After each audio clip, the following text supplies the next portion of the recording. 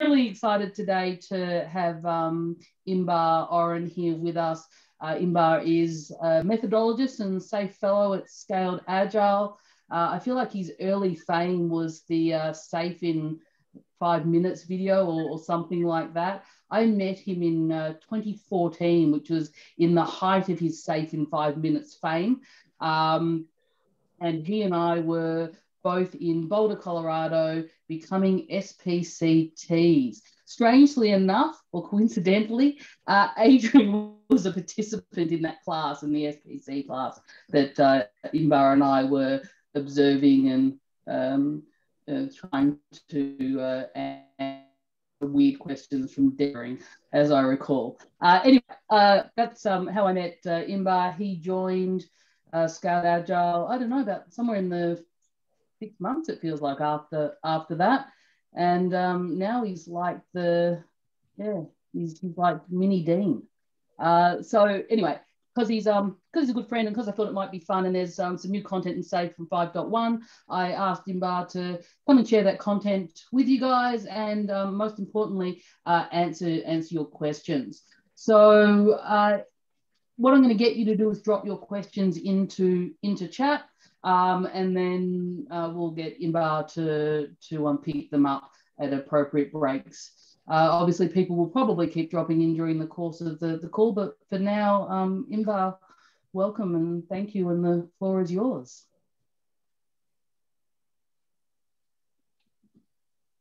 And he's on mute. It'll be a very quiet presentation today. Of course I'm on mute. That's how I start all my conversations. That's a quiet Inbar. That was really amazing. I don't think I've heard anything any word more than you're on mute since this whole thing started. So I'm just used to it. Well, thanks for inviting me, Em. Happy to be here today. I have some content, but there's not a ton of it, and I'd rather that you ask any questions you have and ask any questions you have while you have it, and we can go into what I'm presenting right now, but any other thing about the past. And I'll just do a quick introduction of myself. So I've been a developer. I started in the software side of things, a team lead, project manager, product manager, and then I kind of slipped into Agile by mistake. I left the company. I was founding my own startup, and then I needed some money. So I went to a friend and said, do you have some temp job? And he said, sure, come program for us. So I came in, and then they were moving to Agile. And he said, I need somebody to lead this transformation. I said, I don't know what the Agile is, and it sounds fishy. And he said, okay, I don't know what it is either, but I need somebody to lead it. And I said, okay. So I took the responsibility. I was Scrum Master for 3 teams, and it went great. It really changed the organization. And so when I left there, I actually started working in Agile and helping companies transform. And then I met Dean. I was starting to do Agile more at scale. Met Dean, started doing SAFe and seeing great results, which is how I ended up with M in 2014 in Boulder, Colorado. She was coming from Australia. I was coming from Israel to try to figure out how to take the next step. And about 6 months later, I mean, even back then, even in September 14, I was already kind of part-time working with Dean, working on some of the things that never happened, called SAFe for Lean System Engineering, which eventually coalesced into SAFe 4.0. And I've since worked on the firmware team. So I was part of a little bit of 3.0, and then 4.0, and 4.5, and 4.6, and 5.0, and 5.1. So if you have any question of why things became the way they are, there's a good chance I know the answer. I'm not promising you like the answer, but I probably know the answer. So I've been part of the framework team, working with Dean very closely for many years. I moved to Boulder, Colorado, and so I had a lot of I was there with Dean daily, And then it was too much and I just moved back. I've been doing martial arts for even longer than I've been doing this. And it's a testament to my not being great at how bad I still am at this so many years later, but I keep doing it. It provides me I think a reference for everything else I do.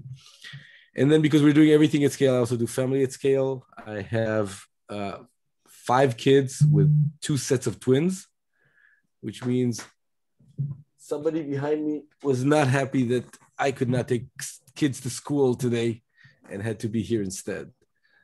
But it is what it is. At least it wasn't raining. It was supposed to rain, so you got to take the victories. This is us in New York, right before everything at COVID hit.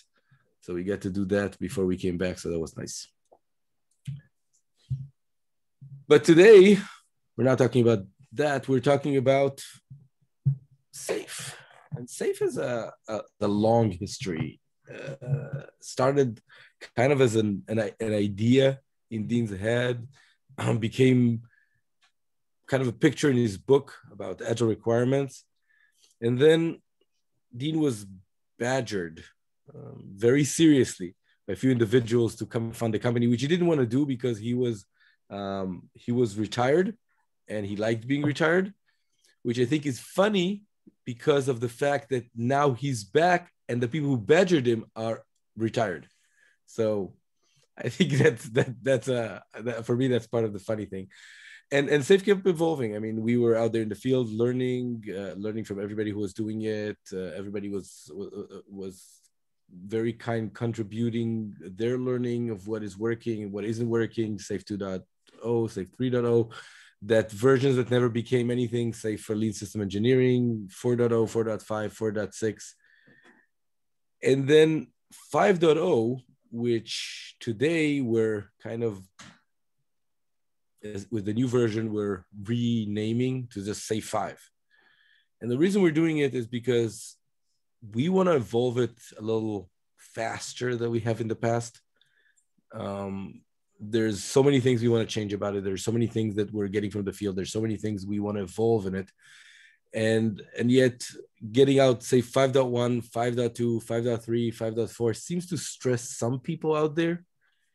So we decided to we're going to call it SAFe 5, and we're going to keep updating it. Some of it's just going to be in the background. We're going to change an article. Some of it's going to be, we're going to add some more advanced topic articles. Some of it's going to be, we're going to change the big picture, and there's going to be a new picture, a new version of the big picture, which, by the way, we've done in this case, and we called it 5.1, but not all of them are going to be big picture changes. And they're all going to stay, as far as naming is concerned, they're all going to stay SAFe 5 until such time as SAFe 6 comes along. And that was kind of a long journey. I'm trying to remember. SAFe 3.0 came out roughly around that time, I think, kind of 2014. Yeah, that's my memory too. It's funny, the longer you do this, the more you lose track of when the changes were. But yeah, I feel like it was around 2014 as well. I remember people saying, "Oh my goodness, should we go from 2.5 to 3?" And I'm like, yes. Yes. So 3.0 was in 2014 and 5.0 was in 2016. So there's a chance 6.0 isn't coming tomorrow morning, but it will come at some point. And in the meantime, we're trying to keep updating it, make it more of a continuous process, and so we're making that change. And so for now, it's not going to say SAFe 5.0 for lean enterprises. It's just going to say SAFe 5, whether it's 5.1 or 5.2. And as you can see in the corner, it does say 5.1 because we did release this new picture. It does say 5.1. And while it's 5.1, I think all of you have seen it, at least in 5.0, can see how similar it is. It's not a huge shift. It's not one of those places where we've said, oh my God, you can't recognize anything. It's, when we went with 5.0, we've shifted all the competencies to the left. We added business agility. With 4.6, we added even the competencies. 4.5, all of DevOps came in. 4.0 introduced levels. But this one is side of you. Are we supposed to be looking at you or the big picture? There's this kind of screen that says SAFe 5 for lean enterprises. Well, here it says Inbar Oren. Well, things take a long time traveling From on Israel the to internet. Australia. Oh, there Let we me go. start sharing. Oh, it just You came and can then, see it. well, we could, and then you stopped sharing.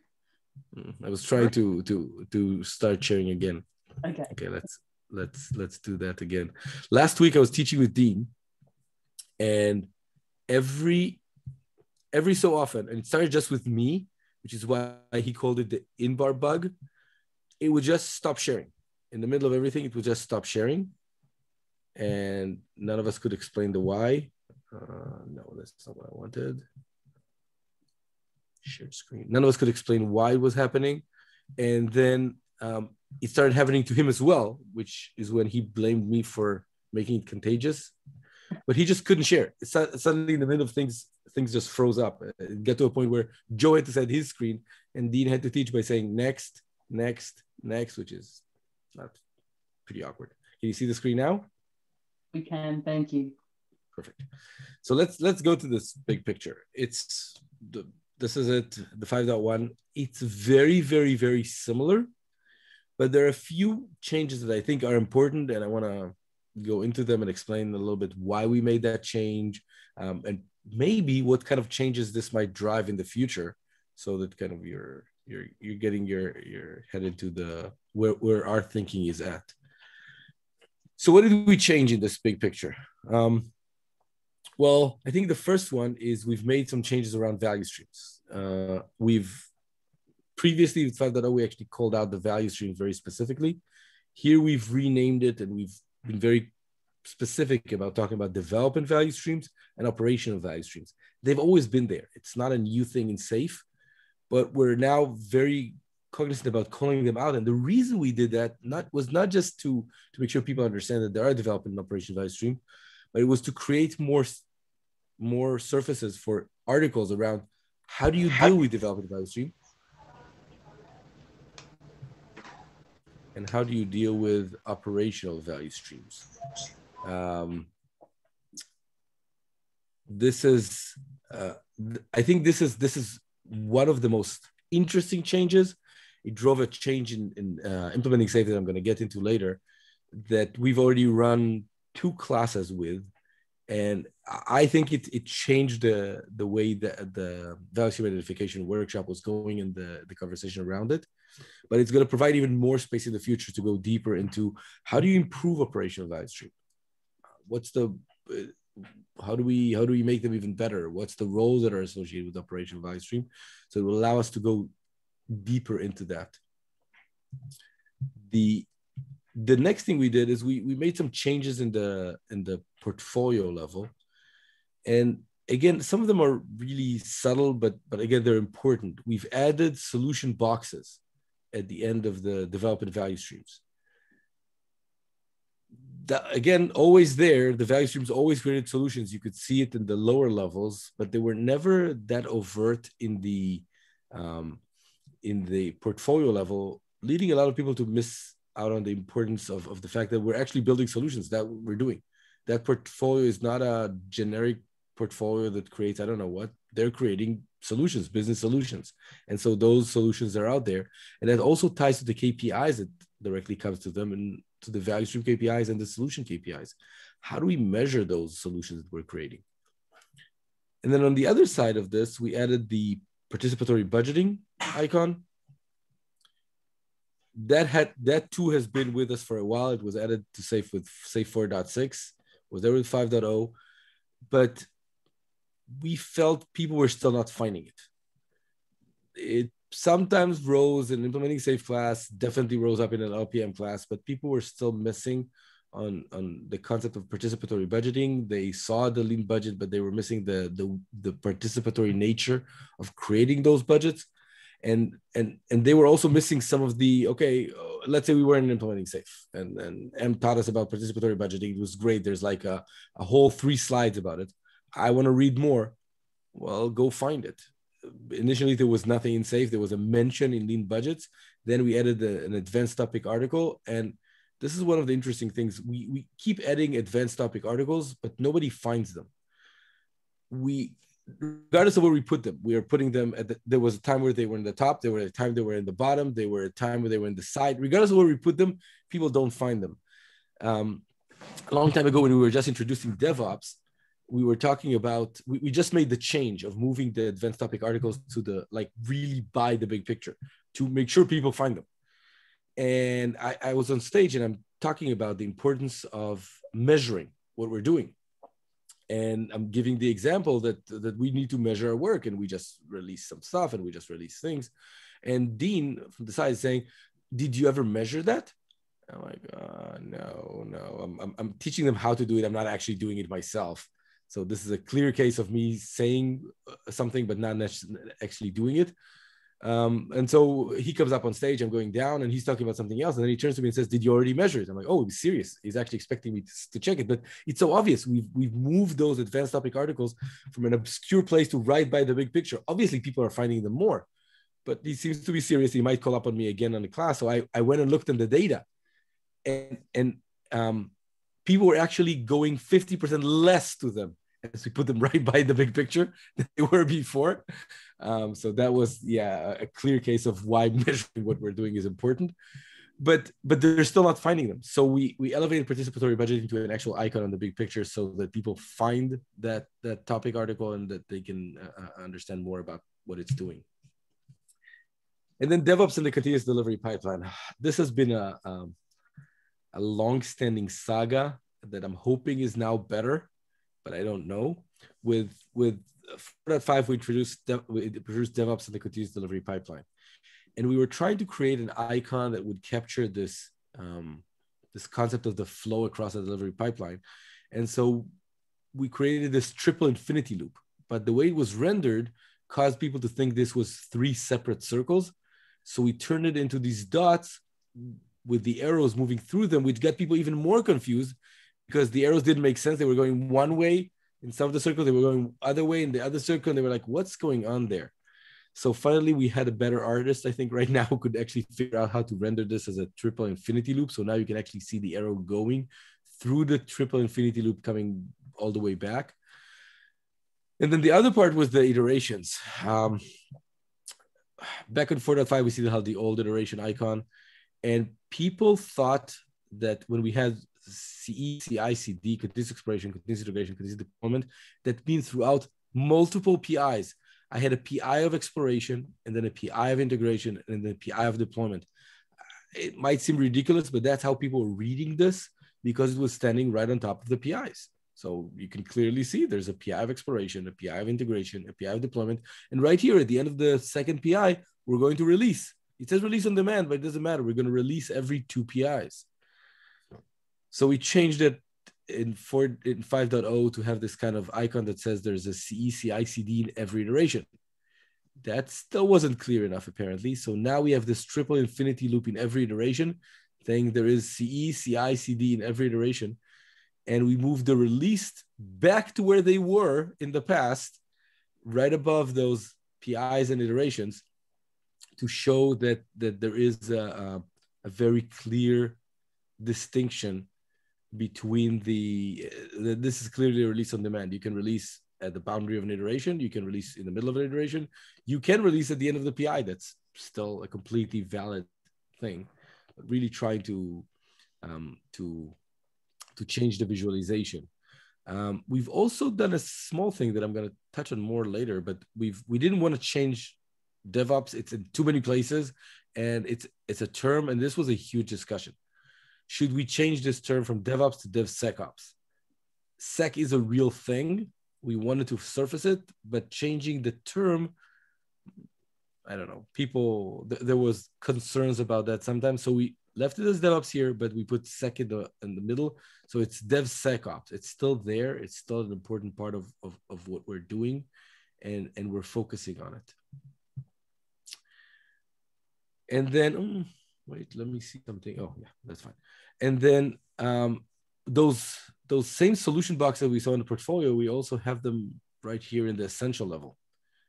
We have them here, and we've changed that icon from the generic solution icon that has been going with us for many, many, many years to the new icon that we introduced with the Agile product management class. that talks about the fact that this is that gives some guidance around the solution, talks about the importance that it's viable and feasible and sustainable. And so we use the same iconography to represent the fact that this is what we're trying to build and this is what we're changing. We also changed this bottom left part. It said business, dev, ops, support. And the reason was to show that these agile teams could be many, many types of teams. People still took them as very literal. So if it's business and dev and ops and support, so it can't be, I don't know, whatever they had in their mind. It can't be compliance. Well, it could. It could be compliance people here, but it doesn't say compliance. So we needed more surface and more place to write about it. So now it's changed to business and technology. And there's a new article there talking about the different kind of business teams. And this is somewhere where we're hoping is going to grow with SAFe 5. This is one of the surfaces that we expect to change a lot of. And right now it's going to be, it's fairly limited. There's just one article, but you can expect to see a lot more articles appear in the future around the different types of business teams. Agile marketing is his own article. Agile HR, Agile finance, Agile, I don't know, yesterday, Chris, our CEO, was talking about SAFe hand gliding. I don't know if that's a new thing, but apparently for our CEO it is. So maybe there'll be an article about that sometimes. I'm hoping there won't be. So we've made that change as well, which I think is important. And then this one's an interesting one. We're starting with 5.0, we went away from the program level. And we're going to keep diminishing the word program slowly,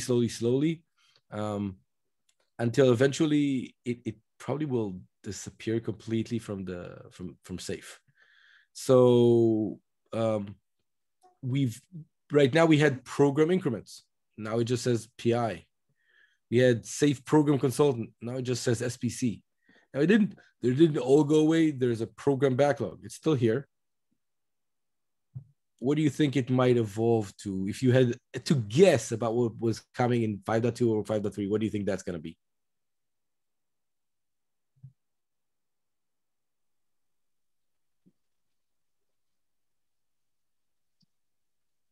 No one wants to play your game, Inbar.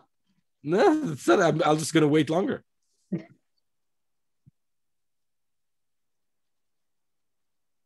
It's people you taught, and they should have an idea about, they should have opinions and ideas about what the program backlog might change into. I knew that was going to come up. You all know you're on mute, right?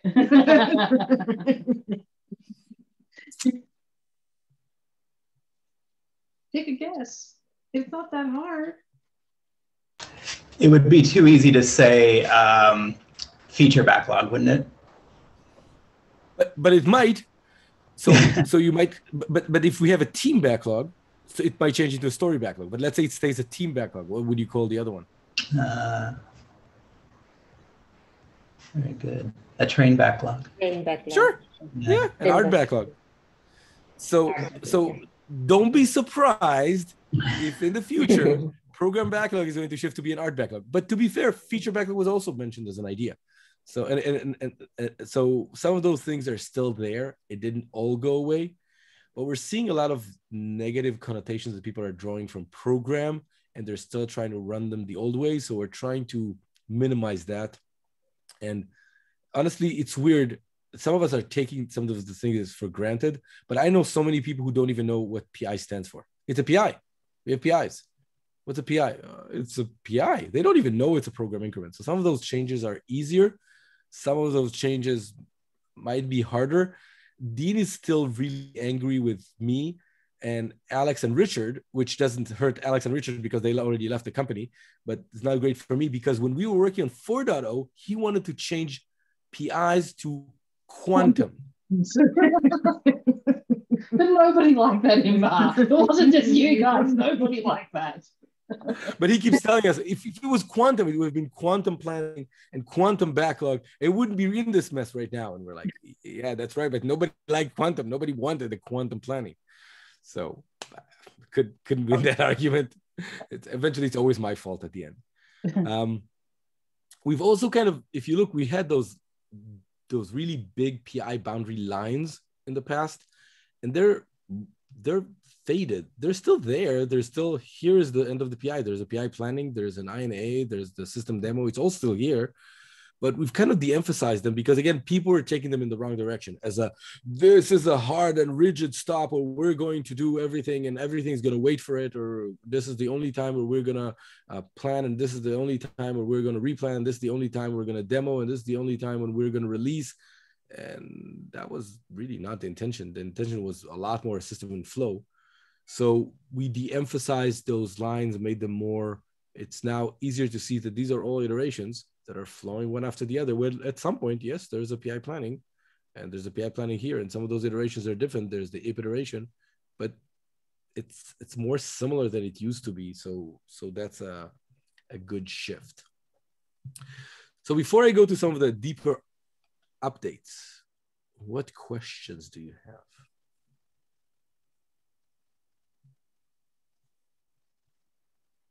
And this is the quietest Australian group I've ever met in my life.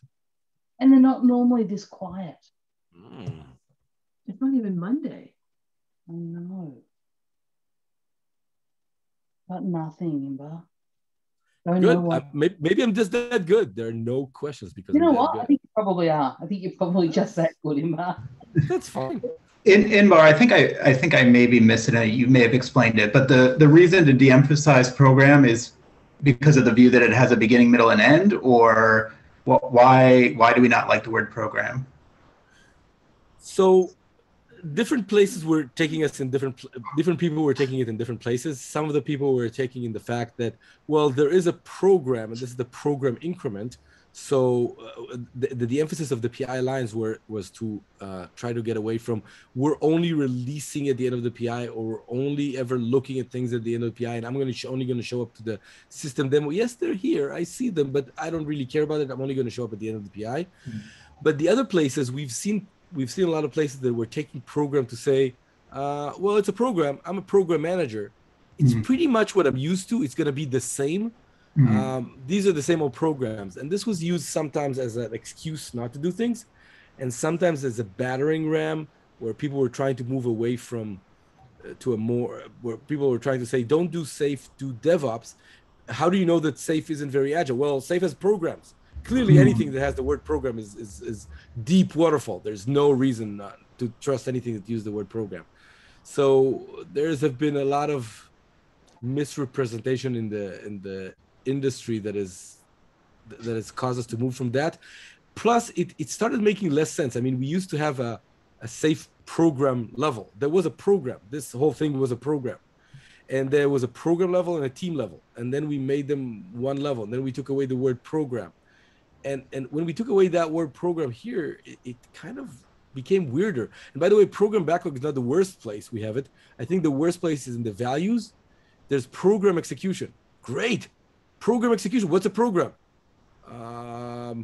We don't have a program anymore in SAFe. We just keep it just stayed there. And it's just became this anachronistic thing that we need to solve at some point. And it's just really hard to solve because what do you change program execution to? Execution? I don't know. That sounds like a crappy core value, but we need to change it because it's driving the wrong questions. And that word here in the corner is just gone. It was gone with 5.0. We just didn't do the next step, which we probably should have with 5.0 because it was a big change. That was a great place to make that change. But it's so easy to be smart in hindsight. That's okay. Pivot without mercy or guilt. Exactly. Okay, so let's go a little bit deeper at some of those things. Let's start with the operational value streams, which I think is one of the interesting ones. Before we used to say there are operational value streams. What are they? Well, they're operational value streams. That's how you kind of use the product. But we never really went in talking about specifically what they are and the different types of operational value streams. And with the new update, we're going deeper into this. There's a whole section in implementing SAFe that goes deeper and shows different types of operational value streams. Now, by the way, it doesn't mean that these are the only possible types of operational value streams, but these are examples of possible to get people thinking in that direction. So for example, there's the fulfillment operational value stream. There is the I want to get a loan and I'm getting a loan, or I want to order a book from Amazon and I got a book from Amazon. There's the fulfillment type of operational value streams that eventually with the development value stream, we need to build that operational value stream. And we took the whole concept of operational and development value stream from Word. And Word says in his book, he says, the goal of a development value stream is build a consistently profitable operational value stream. So if it's a fulfillment value stream, that means how do we build a successful, profitable fulfillment business? How do we build the fact that how do we attract customers? How do we let them create a loan applications? How do we check the eligibility? How do we extend the loan? How do we get the money back? How do we close the loan? How do we make this whole process really effective and really efficient? That will be a goal in a development value stream. The other type that was always confusing people was cyber physical systems. I can't remember a single class I taught in the last, 4 years where I didn't have to explain that if you're building cyber physical system, your operational value stream is manufacturing. People were creating seriously the wrong operational value stream, which was driving them to the wrong development value streams. But if we have a new thing, let's say a car, because it shows a car in the picture, our goal in the development value stream is to create a consistently profitable manufacturing operations. How do we build the parts? How do we manage inventory? How do we assemble the product? How do we ship it? How do we get it from I have an idea, I have a demand, to I get it in the customer's hand? We're responsible for building this whole process so that it's efficient. And then it could be a software product operational value stream where people we're not fulfilling anything per se. It's not a physical thing that you're getting like a loan or a book, but I have a software product that somebody is ordering and I'm delivering it at the end. And we need to, again, build that operational value stream. And then the last one is kind of a supporting operational value stream. So we have operational value streams that are supporting other parts of the organization. This could be an annual audit requirement, but this could also be, think about HR for a second. I think maybe an easier example for people to understand. People don't like this term, but I'm going to use it anyway. Like from hire to fire. What is the whole value stream of HR in an organization? It's a supporting value stream. It's not something we sell like a software or a vehicle or a loan, but it's an inherently really important process in our organization, and somebody needs to make sure it's built correctly and built effectively. So I think this change really focuses on two things. One, there are multiple types of operational value stream, and you should think which one's more relevant for you. Is it a fulfillment one? Is it manufacturing? Is it we're creating a software product? Is it a supporting operational value stream? But then I think that over time, this will allow us the surface to start talking about the fact that as a development value stream, we're not just creating a software system.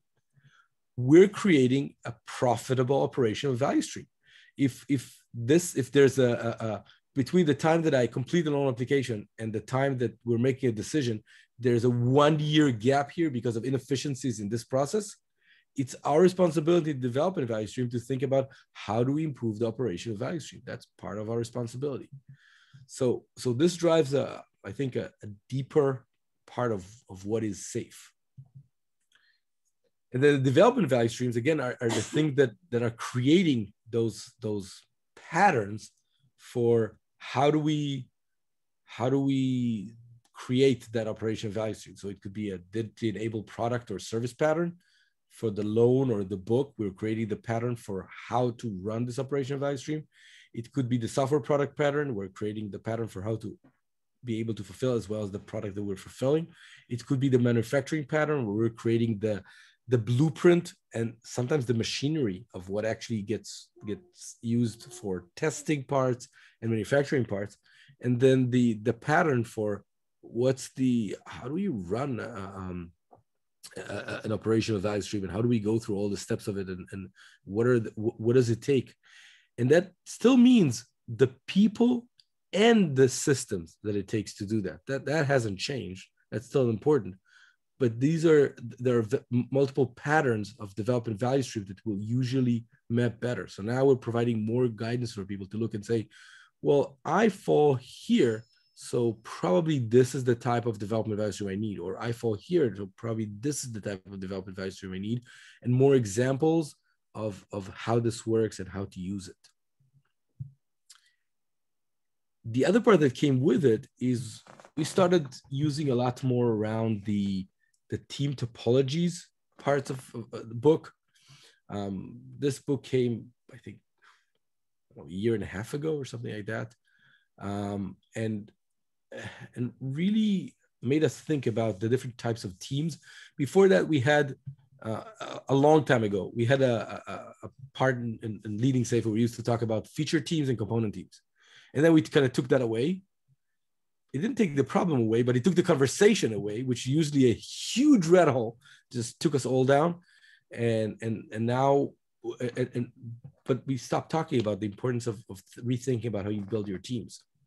So with this update, we have a whole more topics talking about the different types of teams, which are stream-aligned teams, teams that are aligned around the flow of value, complicated subsystem team, a team that's really focused on a specific subsystem and have the deep specialty knowledge and expertise to make that work, a platform team that is creating a platform that other teams are using to do their work, and then an enabling team whose role is to assist other teams, create things that and educate others in how to use them.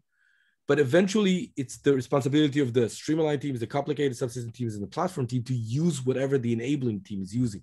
And a system team, by the way, is an example of an enabling team.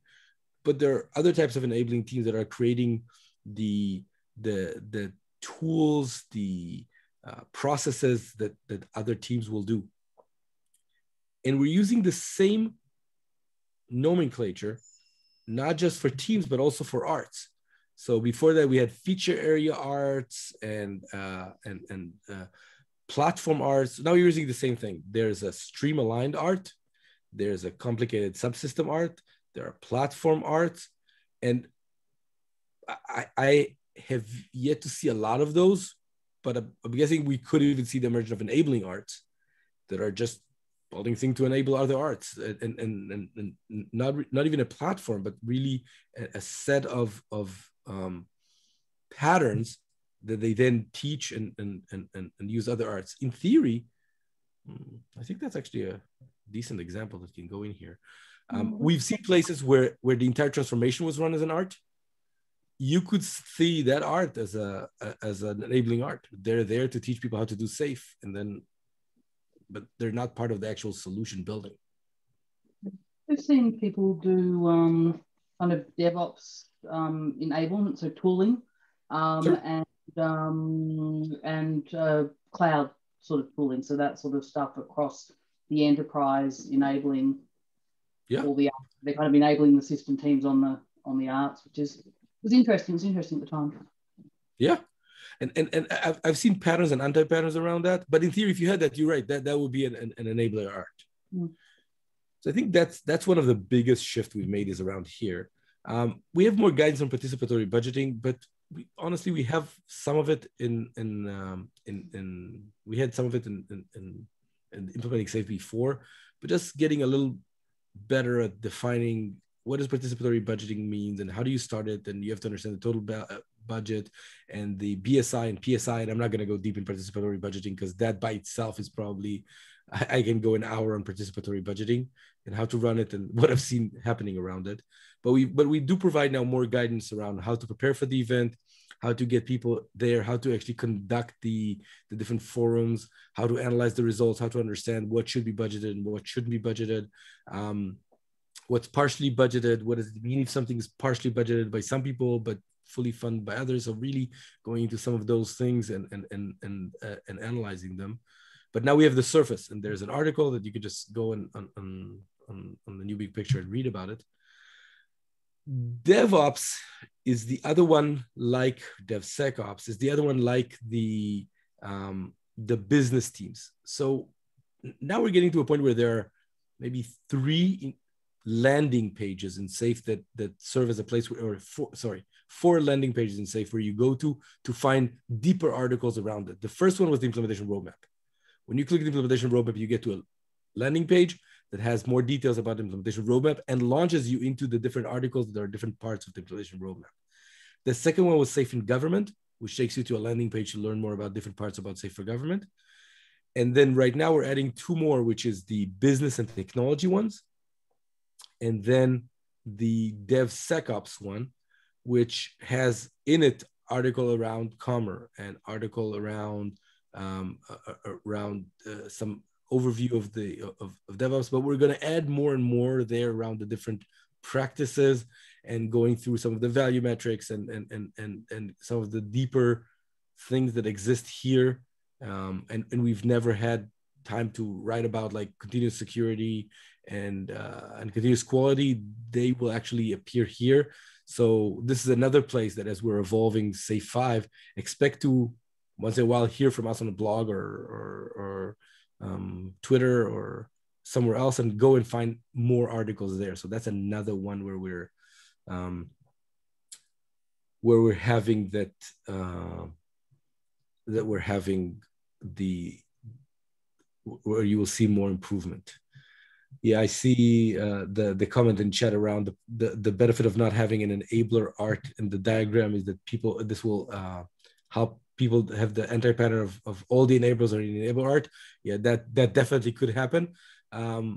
This has always been a challenge for us. Things that we don't put in that we put in the diagram sometimes drive to anti-patterns, but things we don't put in the diagram leave people kind of wanting and then kind of reinventing themselves. So maybe sometimes it's better not to put it. Sometimes it's better to put it and call out specifically, don't pull all the enablers into the enabler train.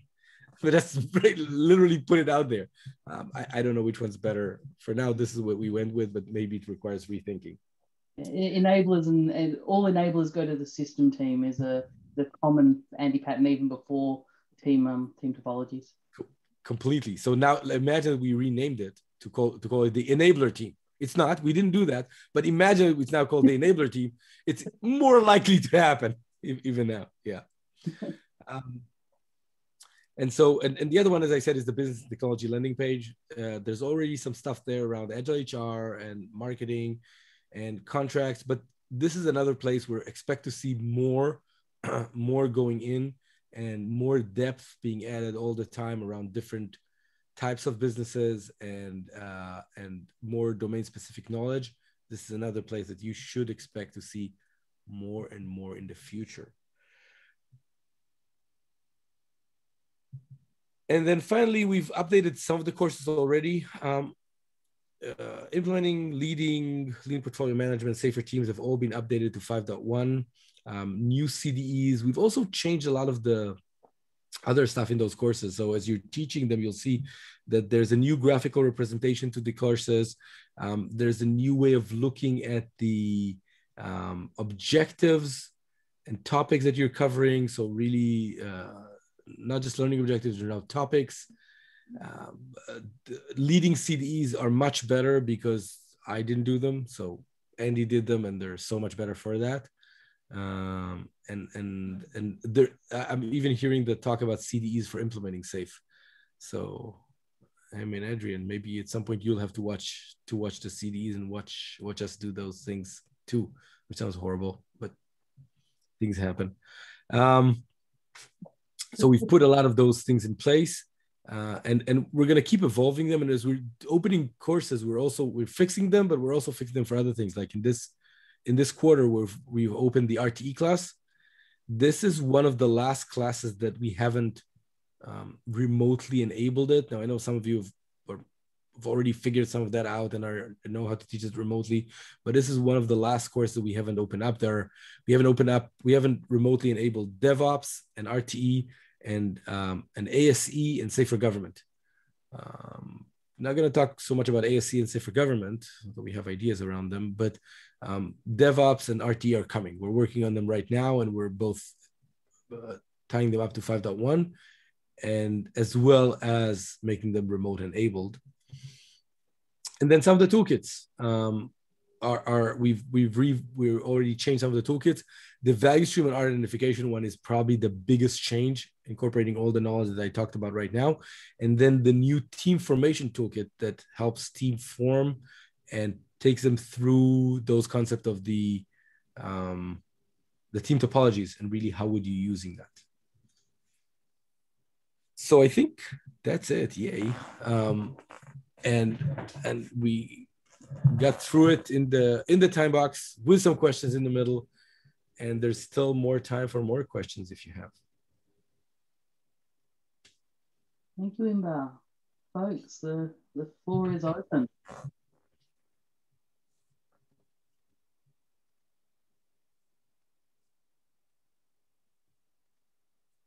Hey, just this is Shane here. More a comment than a question. It was just, and I've put it in the. I'll just talk to what I put in the chat, and that was the explanation of the operational value stream resonates with me, because the organisations that I've worked in just saw it as the developers did it in IT. So I had great difficulty convincing them that no, it's probably more important for outside IT than it is inside IT. So yeah, I'm just saying, yeah, that's the slide. Yeah. Cool. Shane, you were starting to say something? Yeah, I was just on the slide around the different, like the products and services and the team, which is one of the challenging ones that we face as well. When you talk about so in that context, when we talk about product teams and services, a little bit new to how we have structured the value streams, or operational value stream, how that translate to the products and services. Is there any guidance on that, on how we actually translate them for like greenfields, trying to figure out in an existing organization to arrive at the products and services that might be involved? Because there's a lot of ways we were looking at from business architecture and other means, the different lenses, but is there any article that you can point or guide towards how we translate from in that context? So I think some of the new articles around, there's a new article on operational value streams and one in development value streams. So I would definitely go and read those. And then as it says here on the bottom, there's a new article, advanced topic article around organizing agile teams and arts, with team topologies and scale, that talks both about these concepts of the teams, but also these concepts for the train, that I think would be interesting to read. Thank you. Sure.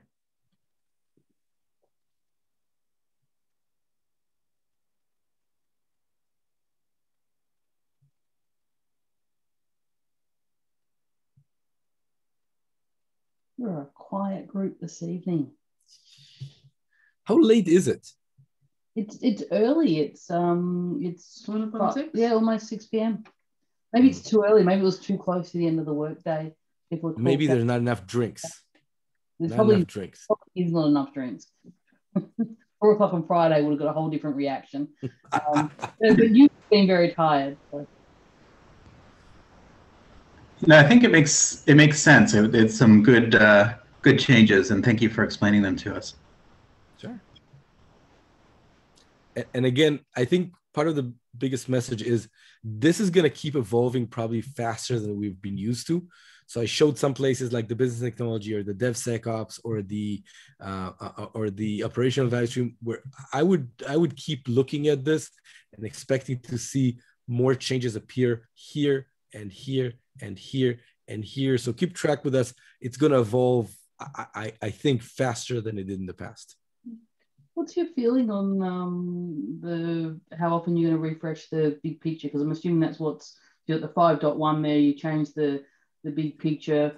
So, for all of us who maybe one day we'll actually go back into real classrooms and print out the fabric big pictures. Do I need a new one for every class? Or It's a good question. And I think what we're trying to move right now is, before it was every time we want to refresh something, we have to refresh the big picture. I think our newest thinking is we can release things between those things, and we're going to release it after the big picture when we need to change something in the big picture. So right now we needed to make sure we were surfacing DevSecOps or business teams. But as long as we have the surfaces here, we're not going to release this. But let's say right now, the next thing that's going to come up, I don't know, let me pick up on a topic that we're working on. Let's say industrial DevOps. So if industrial DevOps is important enough to surface here, we'll make a change and we'll release a 5.2. So I could see this happening as little as it did before, like once a year, or as often as once a quarter. So it really depends on what's coming up and how important is it to make the graphical change, as opposed to the just write some content behind it. Specifically, I think one of the things that will come at some point will be a kind of a bigger change is that place where we'll take away program completely. We'll change the program backlog. We'll change the everywhere that the program still exists. We'll take it away. When you click PI, it won't say program increment anymore. Even in the article, it will just say PI. That is coming, and that will require a graphical change. Can you provide little sew-on patches for my fabric poster? So that sounds great. You just put it on top of it. Yeah, little Velcro. It'll be little Velcro. Honestly, if I'm looking at this big picture, if you took the 5.0, if we created a sticky for operational value stream, a sticky for PB, a sticky for the solutions, a sticky for the solutions here, a sticky for DevOps, a sticky down here, and maybe like a big sticky in the middle, you could patch the big picture. You could patch it. Got to go. Patch it by yourself. Just get some duct tape. It'll be fine. Yeah. No, we'll send you.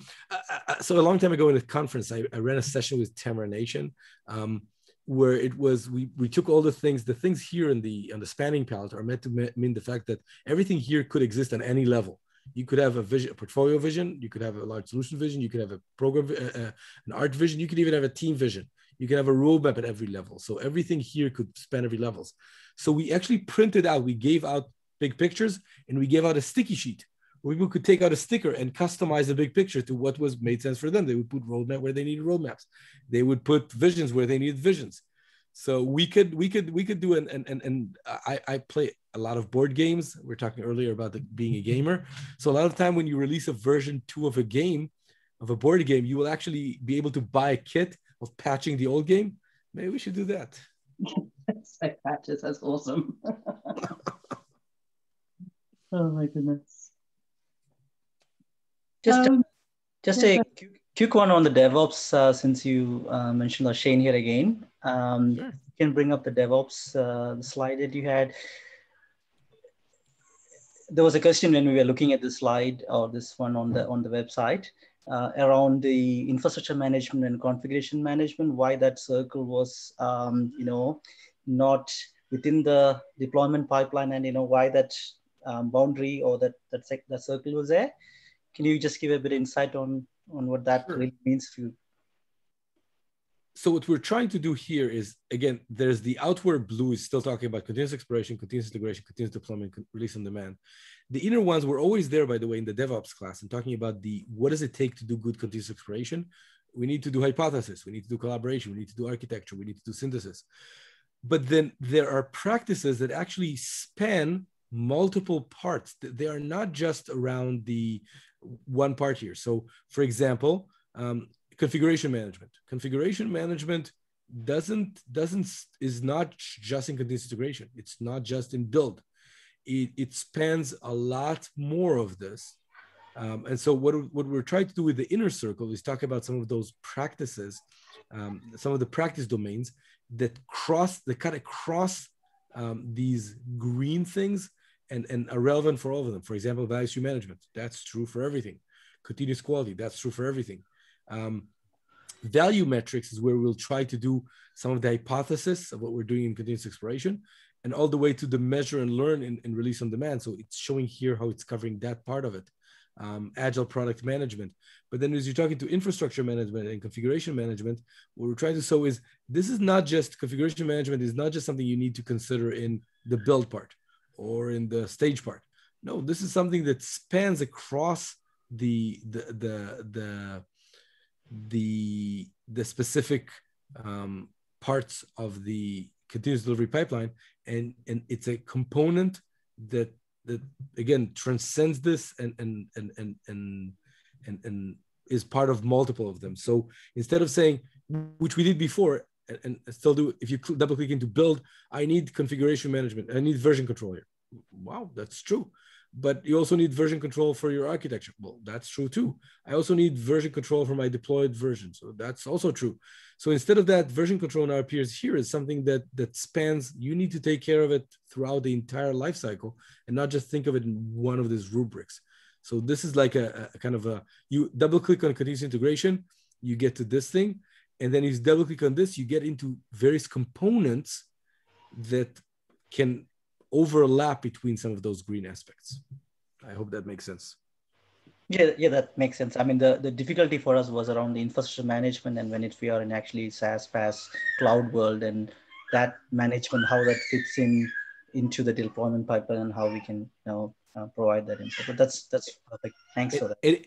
And what I'm hoping is that, again, this is where you will see eventually, maybe this will become its own like small picture where I click on infrastructure management and there'll be a whole article on infrastructure management. I'll click on configuration management. There'll be a whole article on that. And we can actually expand our before we had one article on continuous exploration, one on continuous integration, one continuous deployment, one on release demand, one on Commerce. Now this could span into a lot more articles that we can go deeper into each one of those topics and provide more guidance on them. Perfect. Thank you.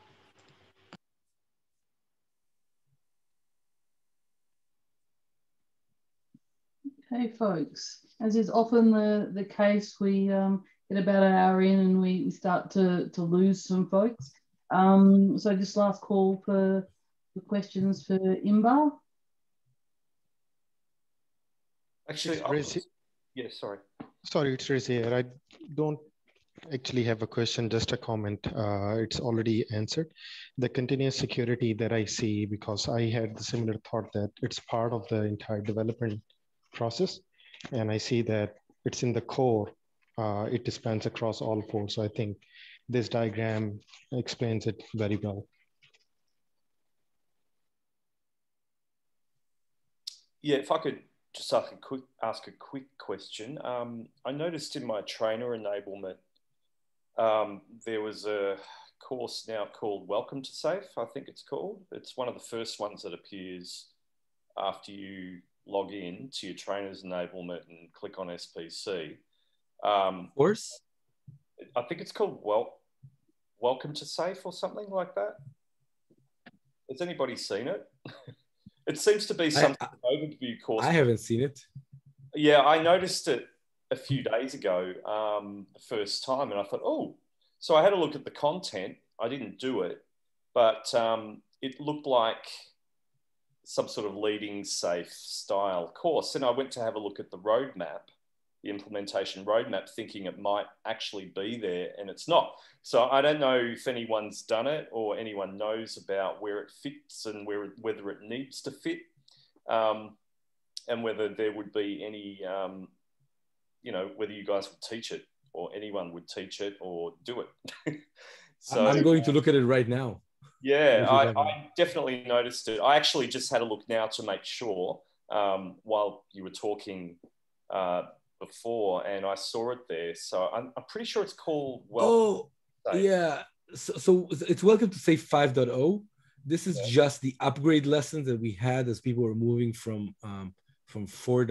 whatever to 5.0. This is all the upgrade. This is all the upgrade lessons there. Okay, so if you did SAFe 5 the first time, it's not relevant, really. No, this is just for people who came from other places and needed to upgrade. All right, thank you. I was stressed there for a second because I was like, a whole new course that I don't even know about is scary. Well, it's the first time I saw it there, which is weird because last year it wasn't. So, and I hadn't done 4. So, yeah. Anyway, that answers that question. That's fine. Okay. Thank you. Would have been awkward. Yes, it was. All right. There's, by the way, there's a lot of new stuff on the community platform if you want to go look for them. There's connection to assessments. There's connections to more tools around the Collaborate platform, and so we've we've spent a lot of time last year to really rejig some of those things. There's a remote trainer badge that you can get after taking a remote trainer and e-learning. It's sitting right by that Welcome to SAFe 5.0. So a lot of cool stuff there, I think. Well, thank you very much, Inbar. Thank you everyone for joining. Thank you so much, Inbar, for giving up your child run duties to chat with us. We really appreciate it, and hopefully we can get you back sometime to hopefully ask you some harder questions. I think this was let you off way too easy. So easy. That was like easiest time ever. Oh yeah, thank you very much, everyone. I'll send out the link to the recording for those who wish to relive Inbar's explanation of 5.1. And again, just thank you so much, Inbar, for joining us. Thank you, everyone.